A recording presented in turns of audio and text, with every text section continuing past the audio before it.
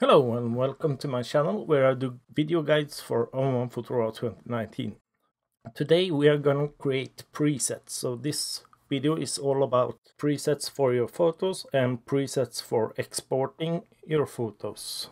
So preset is actually pretty powerful, but I think most photographers don't tend to use presets because they know that the light is different from time to time and it's simply not efficient to use a preset. But I kind of agree and I feel the same, but I have had use for presets before. So we're just gonna create one and let's work out of that and see if we can actually apply that presets on more photos than only one. So let's just start. Right now I'm not gonna touch the develop module. We are gonna go directly into effects. And this is a preset for midday. And as you know, as a photographer, midday photography is kind of not good for landscape photos because the leaves and trees and everything gets so incredibly contrasty. So we are going to try and create a preset where we actually make midday into something more warmer, subtle, maybe not that harsh, but more soft. So let's just try and do that. So let's say this is kind of an image that I know I'm gonna have use for this preset more times than this. It's the same kind of image, same kind of light, same kind of environment if you want. So we're just gonna start another color adjustment. So there's a lot of green and there's a lot of different colors down here. But I think we will be safe even though we tweak the color adjustment because those colors down there are so dim that there's nothing that's gonna pop out like crazy just because we tweak the colors here. So you can see there's a bit of orange as well in this image. So we are gonna go maybe push on the reds because red and orange are pretty close to each other. Let's go to orange, up on the saturation. Yeah, let's leave it up there. Up on the yellows, maybe down on the brightness. Let's up the greens and just, yeah, up on the brightness. The aqua, there probably is some aqua here, but even if it's not, we're gonna pretend that it is because of there are usually some aqua in the sky. So let's just up the saturation, down the brightness and up the hue and move the aqua more over to the blues. The blue we are going to do pretty much the same, to something like this maybe. Often there's magenta in the sky, so we are going to tweak the magenta as well. So this is a basic color grading. It's not too crazy, so it might fit more photographies than only this one. Oh yeah, by the way, I'm using a new recording software and I don't have any experience with that software at all. But I had a crash. I made 2 videos last night. Both of those videos, there were no picture at all, only sound. So I needed to change. I'm recording with OBS Studio right now. And I really can't say if the quality will be good or not. So if you hear me talking about this now, the quality was good enough for me, but you please comment if the quality is bad from YouTube. Yeah, moving on. Let's go in and let's just go to glow. So gonna add some glow. I don't think we can add too strong a glow, even though we are kind of softening down the image. Let's go down just a little bit. And as you might know, I usually counter the glow with a dynamic contrast. In my experience, you can use those 2 filters to create a basic softness. So I'm gonna go down on the opacity and I'm actually gonna go down on the medium and maybe down on the soft, small as well. Let's go down even more. Let's up the glow just a bit. So yeah, I think we have something there. So that's dynamic glow color adjustment. Then we're going to use a filter that you maybe not use as often as you should, and that's the bleach bypass. It's a really excellent filter. You should absolutely try this filter and try and find some some photos you can actually use this filter in, because as I said, it's a really excellent filter. I want to move this to a more warmer picture. It's a bit, yeah, it's not as warm as I think it should be. So let's add some orange. We are basically setting the tint now. So we are like the tint you're using in the develop module on the white balance. We can also change the tint here. So I can move this a lot over to the orange if I want to. So as you can see, it's a really powerful filter, but I want to warm things up here, so I'm going to go to around here, and then maybe down a bit on the opacity. Let's move the amount up, so to something like this maybe. Then I'm actually going to go into the glow and increase the glow completely here. So let's zoom in on this. So what I'm looking for now is to see if this is really harsh, if it's too contrasty. If it is, I would go down on the dynamic contrast. And I think maybe it's a bit too contrasty, especially in the pine trees here. So maybe go down just a little bit more. Don't want to go down too much though. Yeah, something like that. And let's increase the saturation on the greens and yellows just a little bit, just up to there maybe.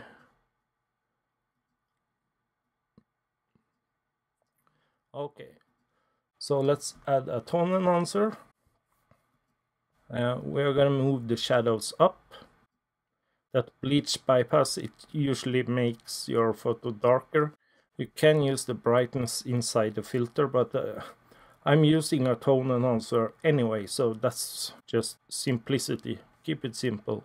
So I kind of like this for this photo, but it might be a bit too much. So let's go up even more on the shadows to something like this maybe. And let's see how it turns out with the negative value on the details. Because as I said initially, daylight photos are usually very harsh. So it might feel unnatural to go into the negatives on contrast, but I think it's a good idea to do this for this image, or for this day of time with this kind of environment. That's what I'm trying to say here. So yeah, I think that's okay actually. And let's just go up on the compression. And now you can, if you want, add, for example, a split toning. Split toning is a really excellent tool. It's much like bleach bypass, so it might be too much, but I'm gonna show you anyway. So we are gonna go to the orange on the highlights, because as I said, we want to warm this image up. We want to create kind of feeling of a, yeah, like it's close to sunset, not midday. So we are moving the orange. Let's go in and basically choose a complementary color. Everyone will say that you should use a complementary color for split toning, but I use just whatever I want, so I don't listen to that. But you can see this is not a complementary color, but it could work, right? Just go down on the amount. I'm going to show you. I'm not going to use this color, but you see it could work. So those rules that people are telling you, just ignore them. There are no rules in art. Maybe something like that. It's not doing much for this photo, so you might want to increase the amount on the orange. So maybe something around there. And then we go in on the tone enhancer and make it just a bit darker to something like this. And let's just check how the color temp, if we go up on the color temp, how that looks. That was the wrong filter. So we're adding a color enhancer. Let's go up on the yellows. Let's also go up on the tint. Let's check the glow again. Let's go up just a little bit. Let's increase the vibrance. Okay, so then we have the sky. It's looking kind of unnatural actually. So let's go in and try and find some balance here. So I'm going down on the highlights. Let's increase exposure. So this guy is practically blown anyway, so that's the reason why it's so goddamn bright.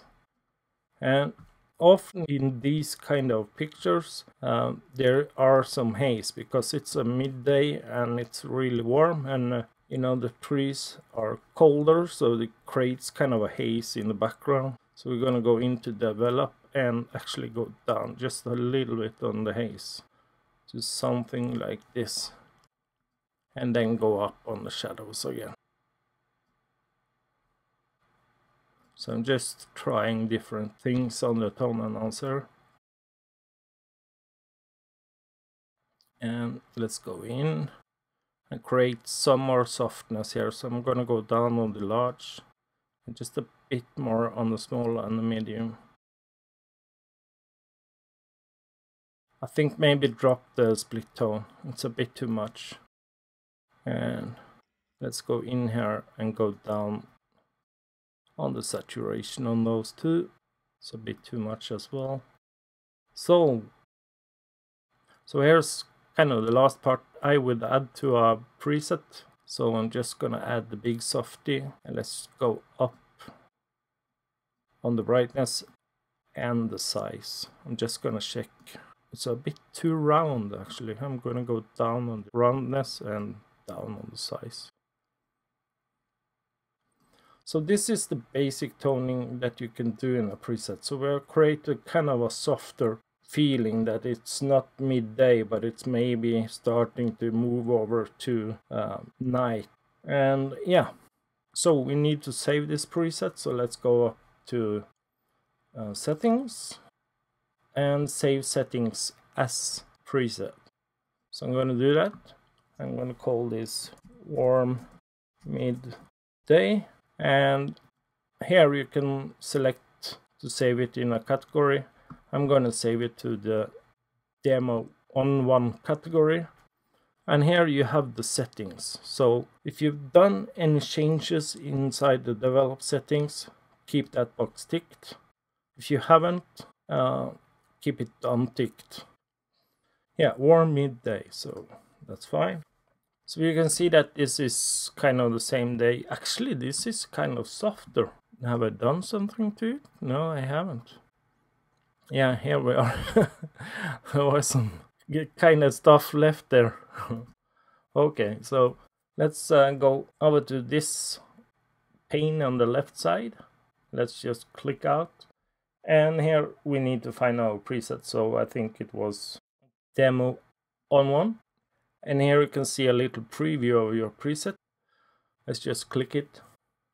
And there we are. So whatever we made from that filter, now we can start working on it. So we could, for example, go up on the shadows. And that lifts the image.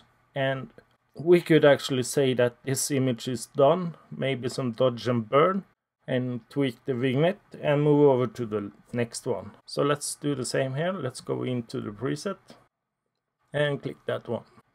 And this needs a bit tweaking, as you can see. Maybe up the shadows and definitely some contrast as well, because this wall is kind of flat. So maybe some sharpening. Let's go up on the contrast. That actually helped a lot. I would maybe paint in some sharpening or texture on these rocks here, but raising the shadows, that did a lot. Maybe go down slightly on the highlight. Yeah, maybe add some black, and you could basically call this image done. Maybe some dodge and burn, maybe brighten up the blue here. I think it's a bit too heavy, and paint in the sharpening. But of course, we have saved time by adding all of those effects that can lift this image up and make it seem like it's not shot directly on midday. Because as you could probably imagine, this would be really harsh. It would be too strong, it would steal focus from everything else here. Okay, do we have more images here? No, I don't think so. So hopefully this video inspires you to make some presets that you can use over and over again on different images, and that it will save you time. But of course, if you do this kind of toning and you're toning very heavy like we did now, you might need to adjust it. But that preset will be a preset for a certain light. When you tweak it this heavy, you can't use it on all presets. So if you use this preset under golden hour, it would look too orange and too crazy, just so we know. But let's jump over to the export presets. So let's say I want to export this preset for Instagram.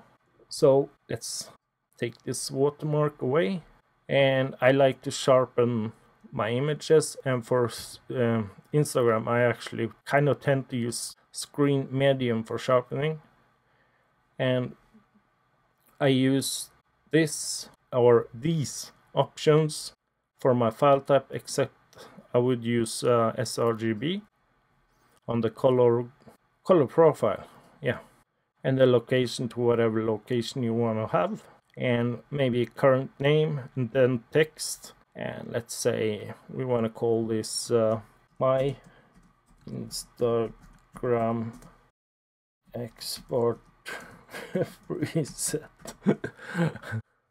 Really a long name. Okay, so let's say you're exporting for Instagram, and you know that, yeah, it should probably do something about the file size. You can go up to photo size, oops, there, and under resize 2 you could select, for example, long edge, and Instagram usually is 1080. I think that's what you should put on the long edge, but I'm not entirely sure. So if you want to make Instagram presets, please check that out and confirm it. Anyway, 1080. So cool. This is all I want in the preset. Maybe you want to have the watermark if you have one, and then you just tick the boxes, tick the options you want, and then you go down to this little thing. I'm not sure you can actually even make out what it says on this video, but it says presets, and you just click that, and you go to save new preset with current settings, and then you just call it my IG export preset. Great. And then you have this for all of your Instagram pictures. So that's actually brilliant. I do some exports to Instagram, and by just having that preset, it saves me a lot of time. So I can just click that preset, click export, then I'm done, and I don't have to think about Instagram resizing the image after the export, because every time you resize the image and compress it, you lose data. So it's gonna be just a bit sharper if you do the resize yourself. So that's it. That's this video. I hope maybe you learned something, and I hope that the video has a decent quality and it's not jerky and everything. I hate jerky videos. I know that the sound in my microphone is a lot better, so that's one thing that's positive by this, by doing the change in the software, I mean. Well, that's it, yeah. If you want to buy ON1 Photo Raw 2019, you can do so by clicking the link in my description. That will give you 10% off when you check out. If you like this video, please click that thumbs up, and if you want to watch more videos from me, hit that subscribe button. Thanks a lot for watching. Hope to see you again.